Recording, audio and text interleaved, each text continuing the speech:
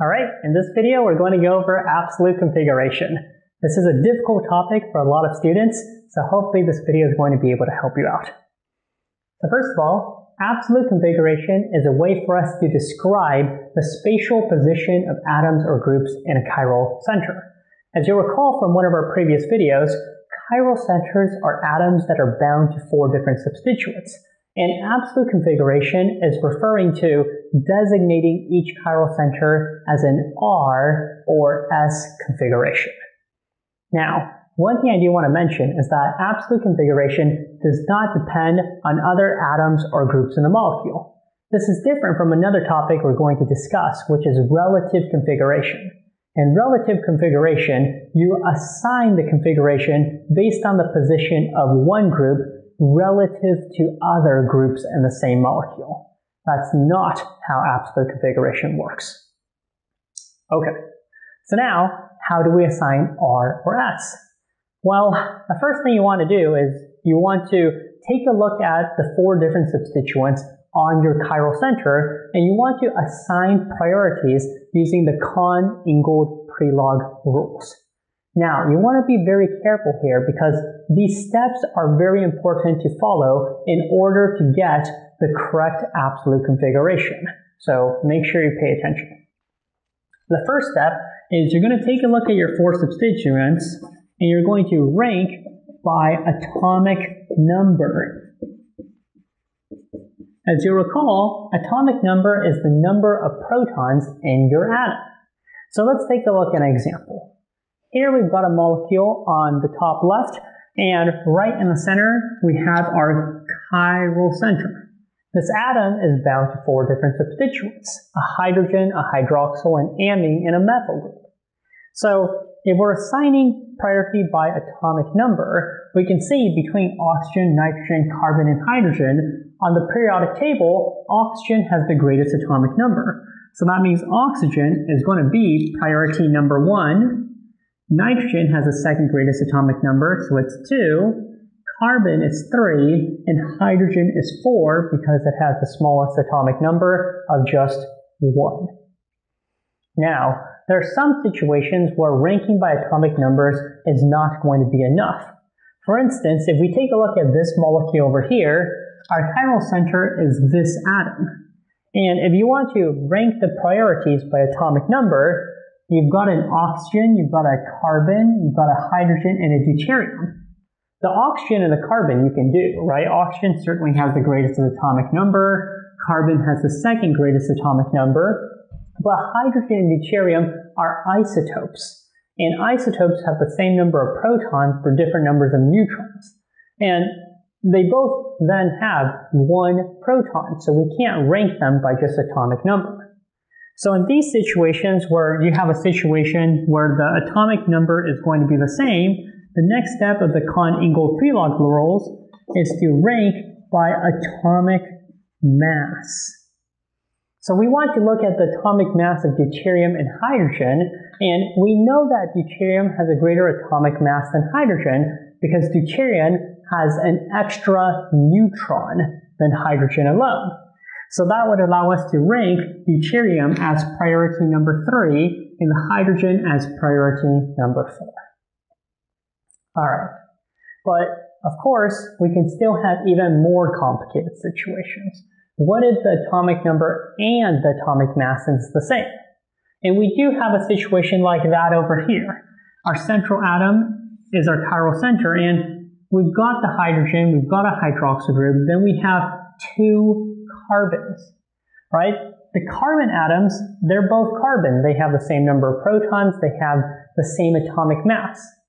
So that's where we have to follow the next step of the Cahn-Ingold-Prelog rules, which is you have to find the first point of difference.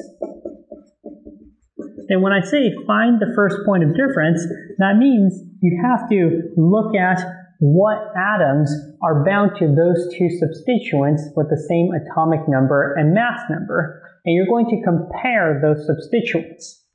And when you compare those substituents, you're going to repeat A and B, which means you're going to compare the atomic number and the mass number again.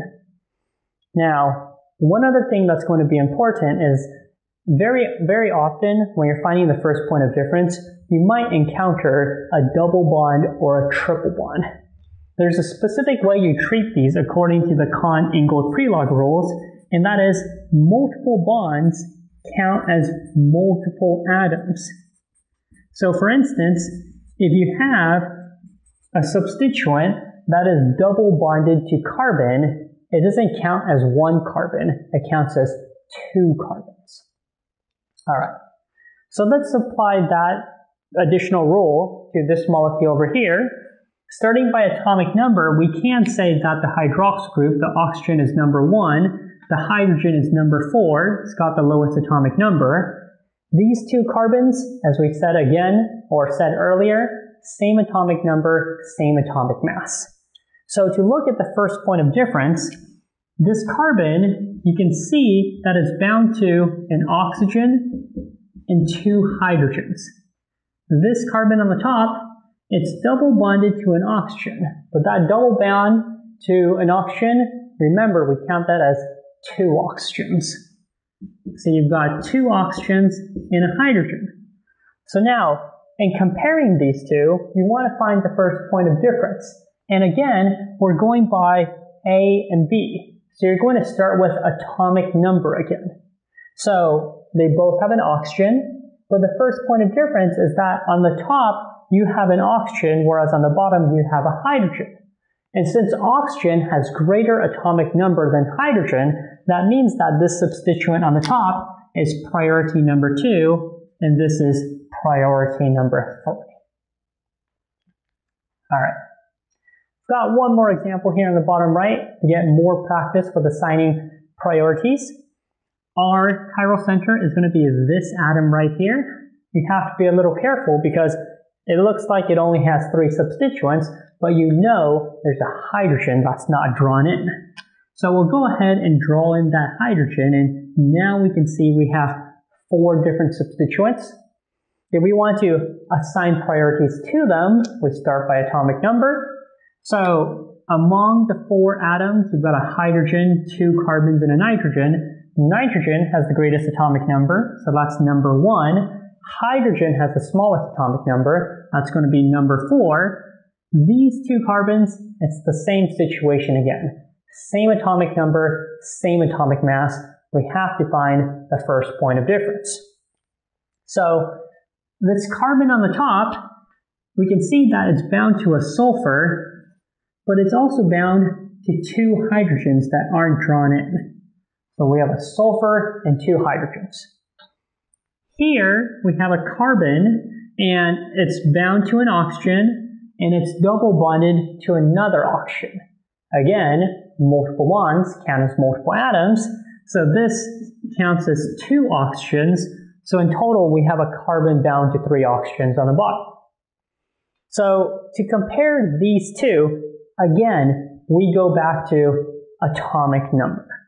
And it's true you've got 3 oxygens versus a sulfur and 2 hydrogens, but sulfur has greater atomic number than oxygen.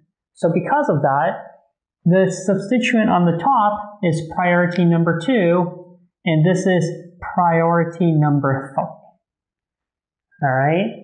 So you want to make sure you're following these rules carefully. You don't want to just, look at which group has greater mass, because that's going to get you the wrong absolute configuration. There are these specific rules to follow.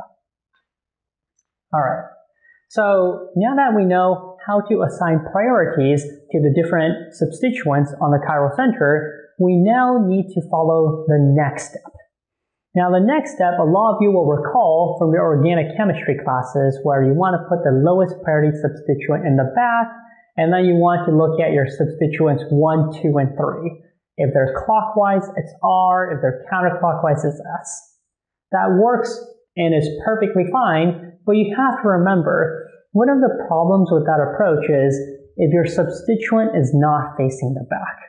Alright, if your substituent is not facing away from you, in this case it's in the plane of the page, you have to redraw that molecule. Alright, so you have to redraw the molecule with the hydrogen facing the back, or you have to be able to visualize the molecule in 3 dimensions, pretend you're looking at the molecule from the bottom, and that's very complicated, all right? So the approach that I'm going to show in this video is a way for you to assign absolute configuration without ever having to redraw the molecule, and that's the right-hand rule. So we have over here, step 2. Step 2 is the right-hand rule. You're used to hearing about this for physics, but now we're going to have a right-hand rule for organic chemistry as well. There are 3 steps here. In the first step, your thumb is going to point to priority number 4. The second step, your fingers are going to point towards priority number 1. And finally, you're going to curl your fingers. And when you curl your fingers, if your fingers curl from 1 to 2 to 3, then we're going to say that your absolute configuration is R. However, if you curl your fingers and you curl from 1 to 3 to 2, then that's going to be S.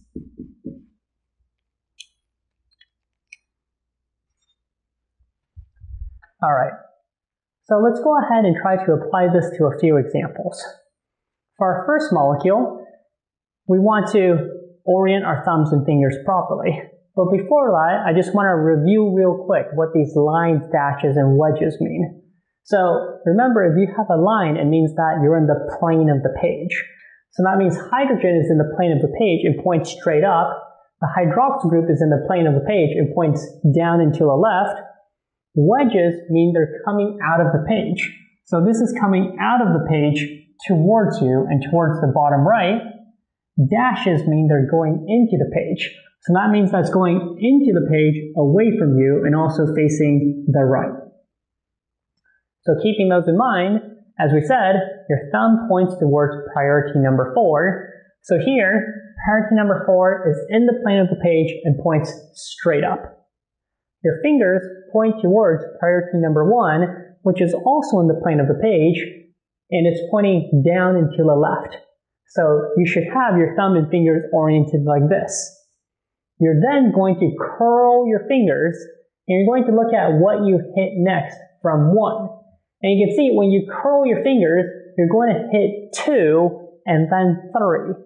So this time when you curl your fingers, it's 1, 2, 3. So this is going to give you R for the absolute configuration. Let's take a look at another example. Here on the top right, again, thumb points towards priority number 4. This time it's going into the plane of the page away from you and also to the top right. So your thumb should be pointing away from you towards that hydrogen. Your fingers should be in the plane of the page and towards the bottom left. So your hand should be oriented like this. You're then going to curl your fingers, and when you curl your fingers, you're going to see that you curl up, and when you curl up, you're going to hit priority number 3, and then eventually priority number 2. So because you're curling 1, 3, 2, this is going to be S for its absolute configuration.